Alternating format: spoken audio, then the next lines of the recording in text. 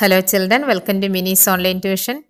6ാം ക്ലാസ്സിലെ basic science along with motion ചലനത്തിനൊപ്പം എന്ന പാഠത്തിന്റെ വർക്ക്ഷീറ്റാണ് ഇനി നമ്മൾ ചെയ്യാനായിട്ട് പോകുന്നത്. പ്രവർത്തനത്തിലേക്ക് കടക്കുന്നതിന് മുൻപായി ഈ ചാനൽ സബ്സ്ക്രൈബ് ചെയ്യാത്തവർ സബ്സ്ക്രൈബ് ചെയ്യുക. തൊട്ടടുത്ത ബെല്ലൈക്കൺ കൂടി ക്ലിക്ക് ചെയ്യുകയാണെങ്കിൽ തുടർന്ന് വിടുന്ന വീഡിയോകളുടെ നോട്ടിഫിക്കേഷൻ നിങ്ങൾക്ക് ലഭിക്കുന്നതായിരിക്കും. ഈ പാഠത്തിൽ 5 തരം ചലനങ്ങളെ കുറിച്ചാണ് നമ്മൾ പഠിച്ചത്. നേർരേഖാ ചലനം, ഭ്രമണം, വർത്തുള ചലനം, ദോലനം, കമ്പനം. ഈ 5 ചലനങ്ങളാണ് ഈ പട്ടികയിൽ തന്നിരിക്കുന്നത്. അതിനോടൊപ്പം ഇതിന് ഉദാഹരണങ്ങളും തന്നിട്ടുണ്ട്. ഈ ഉദാഹരണങ്ങൾ തിരിഞ്ഞും മറിഞ്ഞുമാണ് തന്നിരിക്കുന്നത്. നിങ്ങൾ അതിനെ ഒന്ന് ഓർഡർ ആക്കി എഴുതുക. നേർരേഖാ ചലനവുമായി ബന്ധപ്പെട്ട ചലനങ്ങൾ അതിന്റെ നേരെ താഴെ എഴുതുക. അതുപോലെ ബാക്കിയുള്ള ചലനങ്ങൾക്ക് നേരെ താഴെ അതാത് ഉദാഹരണങ്ങൾ എഴുതുക. ആദ്യം നേർരേഖാ ചലനത്തിന് ഉദാഹരണങ്ങൾ ഏതൊക്കെയാണ് ഇതിൽ തന്നിരിക്കുന്നത്? റോക്കറ്റിന്റെ ചലനം. റോക്കറ്റ് നേരെ മുകളിലേക്കാണ് പോകുന്നത് അല്ലേ? അതുപോലെ മഴ പെയ്യുന്നത് മുകളിൽ നിന്ന് താഴേക്ക് നേരെയാണ് വരുന്നത്. വില്ലിൽ നിന്നും വിട്ട അമ്പ് ചലിക്കുന്നത് അതും നേർരേഖയിലാണ് പോകുന്നത്. രണ്ടാമത്തേത് ഭ്രമണം. തയ്യൽ മെഷീനിലെ ചക്രത്തിന്റെ ചലനം. ഭൂമിയുടെ ഭ്രമണം. ഫാനിന്റെ നടുഭാഗത്തിന്റെ ചലനം. ഇത് ഒരു ആക്സിസിൽ അതിന്റെ അക്ഷത്തിൽ കറങ്ങുന്നതാണ്. അടുത്തത് വർത്തുള ചലനം. കോമ്പസ് ഉപയോഗിച്ച് വൃത്തം വരയ്ക്കുമ്പോൾ പെൻസിലിന്റെ ചലനം. മരണഗോളത്തിലെ ബൈക്കിന്റെ ചലനം. കയറിൽ കെട്ടിയ കല്ലിന്റെ ചലനം. കല്ല് കയറിൽ കെട്ടിയത് കറക്കുമ്പോഴുള്ള ആ കല്ലിന്റെ ചലനം. അടുത്തത് ദോലനം. പൂമ്പാറ്റയുടെ ചിറകടി ദോലനമാണല്ലേ? അതുപോലെ ക്ലോക്കിലെ പെൻഡുലത്തിന്റെ ചലനം. തൊട്ടിലിന്റെ ചലനം ദോലനമാണ്. അടുത്തത് കമ്പനം. വലിച്ചു കിട്ടിയ റബ്ബർ ബാൻഡ് വലിച്ചു വിടുമ്പോഴുള്ള ചലനം. തബലയുടെ തുകൽ ചലിക്കുന്നത്. നിലത്ത് വീണ സ്റ്റീൽ പാത്രത്തിന്റെ വക്കിന്റെ ചലനം. അടുത്തത് linear motion, rotation, circular motion, oscillation, vibration. ഇത് നമ്മൾ ഓർഡർ ആക്കുക. ലീനിയർ മോഷൻ ഏതൊക്കെ വരും? Motion of the rocket, rain falling, movement of the arrow from A ബോ. Rotation, wheel of A swing machine, rotation of earth, motion of the centre part of A fan. അടുത്തത് circular motion. Motion of A pencil while drawing a circle using compass. Movement of bike in dead sphere.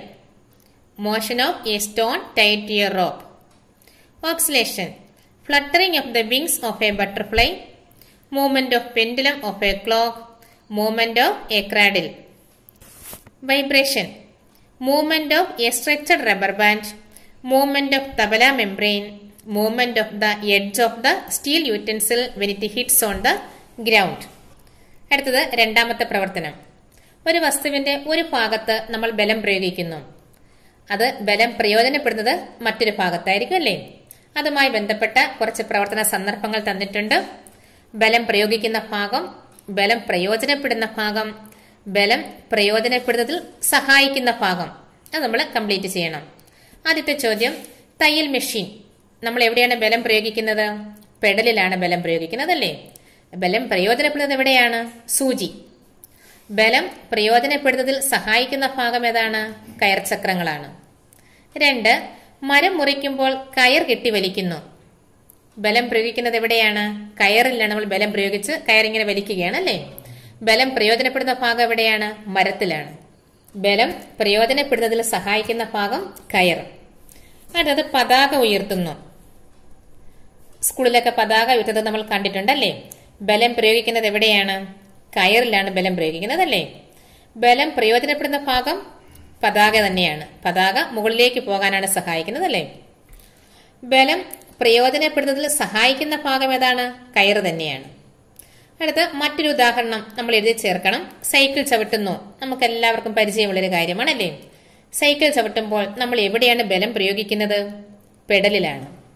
ബലം പ്രയോജനപ്പെടുന്ന ഭാഗം ഏതാണ്? Wheel. നമ്മൾ പെഡലിൽ ചവിട്ടുമ്പോൾ വീലാണ് കറങ്ങുന്നത് അല്ലേ? ബലം പ്രയോജനപ്പെടുന്നതിൽ സഹായിക്കുന്ന ഭാഗം ഏതാണ്? ചെയിനാണ്. ഈ പെഡലും വീലും തമ്മിൽ ബന്ധിപ്പിച്ചിരിക്കുന്നത് ചെയിൻ അല്ലേ? പെഡൽ ചവിട്ടുമ്പോൾ ഈ ചെയിൻ കറങ്ങുന്നു. അങ്ങനെയാണ് ആ വീലും കറങ്ങുന്നത്. Activities. Swing machine. Area wear force is applied. ബലം പ്രയോഗിക്കുന്നത് എവിടെയാണ്? Pedal. Area where the force is utilised. എവിടെയാണ് പ്രയോജനപ്പെടുന്നത്? എവിടെയാണ്? Needle. Part which help in utilising the force. ഇത് പ്രയോജനപ്പെടുത്താൻ സഹായിക്കുന്നത് റോപ്പ് ആൻഡ് വീൽസ് ആണ്. Pulling the rope while cutting A tree. എവിടെയാണ് ബലം പ്രയോഗിക്കുന്നത്? റോപ്പ്, കയറിലാണ്.